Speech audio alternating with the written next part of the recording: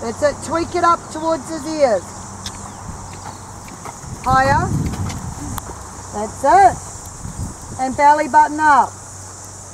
Never mind, just ignore it there.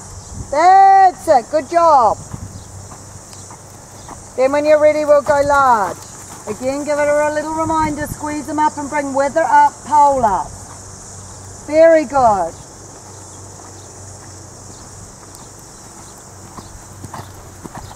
He's behind the vertical. Yes. Good job. And then show me a medium canter down the next long side.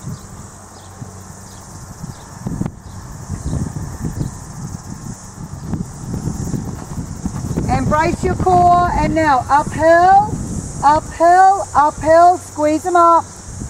Yeah, good job. Now show me again. Yep, show me again. Big medium canter on the circle. And back. Count how many strides it takes you to come back. To really uphill. To uphill. Come on, more. Good. Now show me again. Bigger canter. Go. How many strides? And go back. 1, 2, 3. Uphill. So if I could have it as good as that on the straight, I'd be happier. Go large and do it like that. And this time count. How many strides to go? How many strides to come back? And back. Good. Now do it on going large.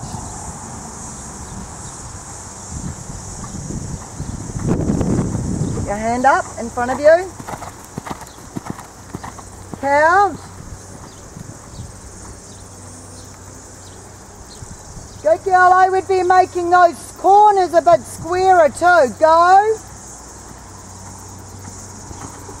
And back. Whoa, whoa, whoa. Into the corner, into the corner. Come on, use your corner. Yes. One more time, yeah? Really use the corner, just like you will in a test. Go. And back. Uphill, use your inside leg. That's better. Then you can make a simple change. Oh, hang on. Yep, enough.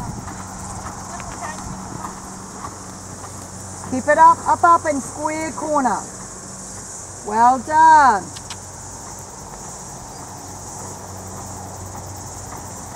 Keep bringing right it uphill. Tummy button up.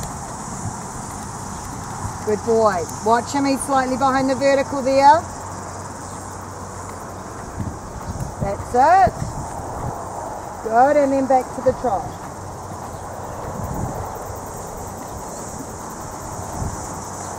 Good boy. So you're going to do one little medium trot.